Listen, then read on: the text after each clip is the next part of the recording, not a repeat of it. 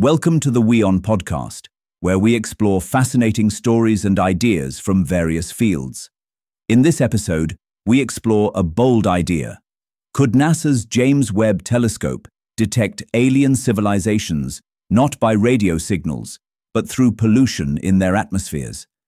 On Earth, human activity leaves chemical fingerprints like nitrogen dioxide or NO₂, chlorofluorocarbons or CFCs, and carbon dioxide or CO2 in our atmosphere.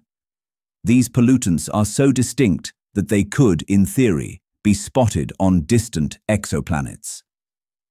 JWST's infrared instruments are sensitive enough to study the chemical composition of alien atmospheres by analyzing the light from stars as it passes through them.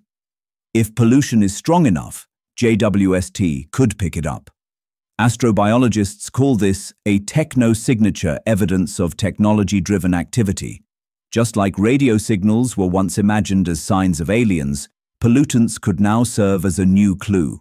Natural processes can also produce gases like methane or CO2. But if JWST found industrial pollutants such as CFCs, which don't occur naturally, it would be strong evidence of advanced life. JWST wasn't built specifically to hunt for technosignatures. Detecting faint pollution on planets light years away would require ideal conditions, a nearby planet, the right alignment, and a very strong atmospheric signal.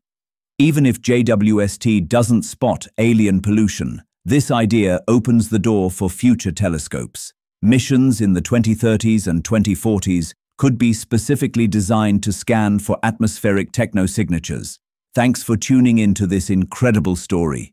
If this episode resonated with you, don't forget to hit the like and subscribe button for more captivating stories to come. Stay tuned.